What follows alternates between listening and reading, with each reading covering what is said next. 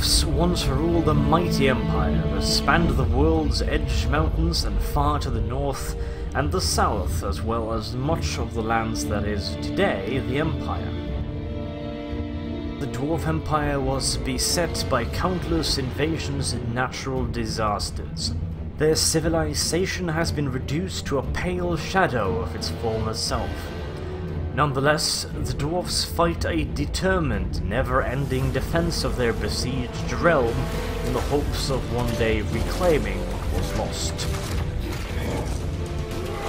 A key part of this struggle are the Dwarven Karaks, a word that in Dwarven can mean endurance, fortress, and everlasting, an apt description of this proud and ancient race. Karak is also a general term for the massive fortress complexes built by the dwarfs and their ancestor gods. These holdfasts are the beating heart of Dwarven civilization. Karaks vary wildly in size, power, and depth, but generally contain everything the dwarves need, including breweries, granaries, forges, mines, armories, living spaces, farms, and government offices. Each hold is ruled by its own dwarf king, who owes fealty to the High King, the Lord of Karas a Karak. While the majority of dwarven infrastructure is buried deep within the mountains, the first thing a traveller, or indeed invading army, will encounter is their outside holdings.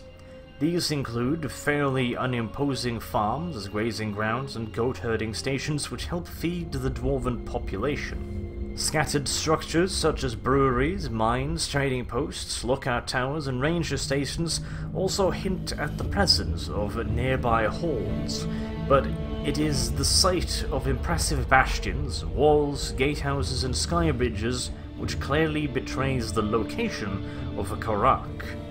However, by the time anyone even approaches a Karak, the dwarves will already be well aware of their presence. Patrols keep round-the-clock watch of Dwarven territory and can easily relay warnings and messages from one end of the realm to the other using bonfire signals, as well as aerial transport and gyrocopters. Additionally, an extensive network of underground passages allows Dwarven intelligence and troops to quickly travel from point A to point B, through otherwise impassable mountain terrain. In the face of a threat, these tunnels become highways for the invisible redeployment of infantry and artillery. All of these things combined makes it nearly impossible to catch dwarves by surprise in a direct assault. Anyone foolhardy enough to try will encounter massive walls, heavily fortified gates, and narrow bridges, all built so as to take advantage of the natural strength of the mountains.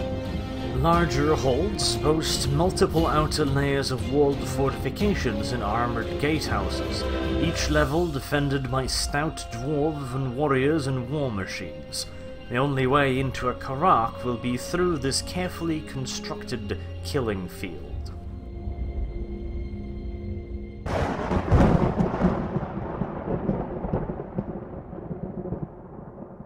By design, only a tiny portion of a dwarven fortress is vulnerable to attack from above ground. The majority of a Karak, much like an iceberg, is hidden out of sight. It is beneath the mountains that the efforts of countless dwarven generations has been spent. Sprawling below, one will find many miles of tunnels, halls, and chambers which spread out in all directions with little standardization from hold to hold. Generally speaking, though, a Karak is roughly divided into a series of descending levels called deeps. Each level is connected by a series of stairways and tunnels for access on foot, while carefully engineered shafts help bring in air and light from the surface.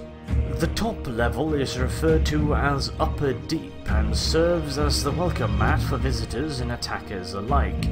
It is largely made up of entrance halls, audience chambers, barracks, and gyrocopter landing pads.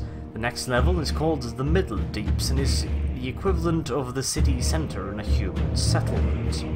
This level bustles with activity related to the Great Hall, the guild halls, distilleries, kitchens, pantries, feasting halls, drinking halls, and drinking lodges.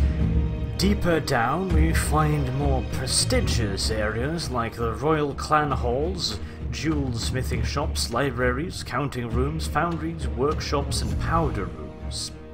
The facilities present within a Karak depends highly on the resources available. For example, a Karak with access to rich deposits of metal will have a high number of forges used to produce various metal tools, arms and armor. A hold rich in more exotic materials might concentrate on creating magical artifacts, and would probably include many runic workshops and altars. Alternatively, a Karak could simply be a primary producer of coal, and so dedicate most of its infrastructure to the mining, refining, and selling of this fuel source. At the furthest depths of a Karak is the Underdeep. Here, mining operations continuously dig ever deeper in search for more precious resources. Over time, mineral veins are exhausted and large portions of this level fall into disuse. From here, the famous underways once linked great dwarven cities, but they too have now largely been abandoned. Far from the surface and the flickering lights of bear holes, the Underdeep has become a dangerous place, frequently overrun with skaven, goblins, orcs and all manners of nasty beasties, constantly threatening to break in the upper levels of the Karak. It is here that iron breakers and fire drakes mount their bloody defense of the dwarven Karaks against all the forces of the deeper, darker earth.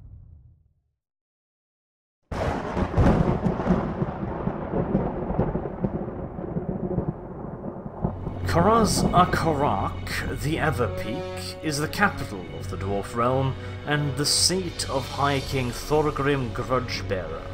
It stands as the oldest, largest, and mightiest of halls, having never fallen to an enemy invader. Home to the Great Vault, Karak safeguards many treasures, including the Phoenix Crown taken from the High Elves during the War of Vengeance, the Crystal of Fire, and the Great Book of Grudges.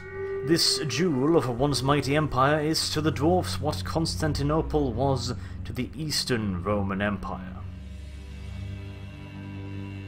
Karak Kadrin, or Slayer Keep, is the home of the famous Slayer cult.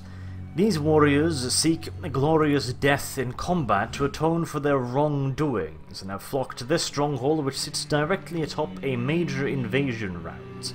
The reigning monarch, Ungrim Ironfist, has himself taken the oath and become the first and only Slayer King. As such, the fortress is fiercely defended and has never fallen. While the most famous of Karaks have withstood the test of time, the enemy has not been held off on all fronts. During the War of Vengeance, for instance, the High Elves managed to break open the sea hold of Barak Var by employing enslaved sea serpents. But even this attack was repulsed before breaching even the upper levels. Such direct assaults from the front are unlikely to meet success unless pursued with incredible numbers and a great amount of determination and ferocity, as was seen with Erkro, which fell to an orc warg after a lengthy siege. Most halls have fallen due to attacks from below, or have had to be abandoned due to some natural or unnatural disaster. The second largest of the dwarf halls fell from a combination of such factors. Karak 8 Peaks was rocked by a series of volcanic eruptions which devastated its above-ground food supplies. In quick succession, the fortress was set upon by hordes of Skaven, orcs and goblins from both above and below. The Karak's defenders mounted a stubborn and lengthy defense. However, the fortifications had never been designed to repulse attacks of this magnitude, and after centuries of warring against the High Elves, was dangerously under strength.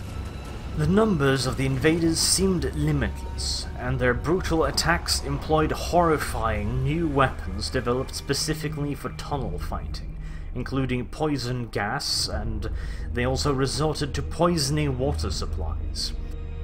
Finally, the remaining dwarves were forced to abandon the fortress, sealing off the tombs and treasure vaults before attempting to break out onto the surface and make the long trek to other dwarven holds. Many never made it. However, dwarves are stubborn creatures and hate to give up what is theirs. The loss of Karaks 8 Peaks was particularly heartbreaking, and many attempts have been made both by humans and dwarves to retake the hold, or at the very least reclaim some of its riches. To date, the most successful attempt has been made by Belagar, a descendant of the dethroned ruling clan of Karaks 8 Peaks.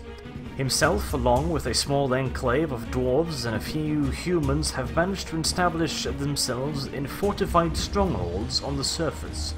And from there they have started to slowly but surely expand into the upper reaches of the hold, establishing new fortifications as they go and sealing off the tunnels used by the Grubby and the Skaven. Whether this expedition will meet with success or be driven off like all the others, only time can tell.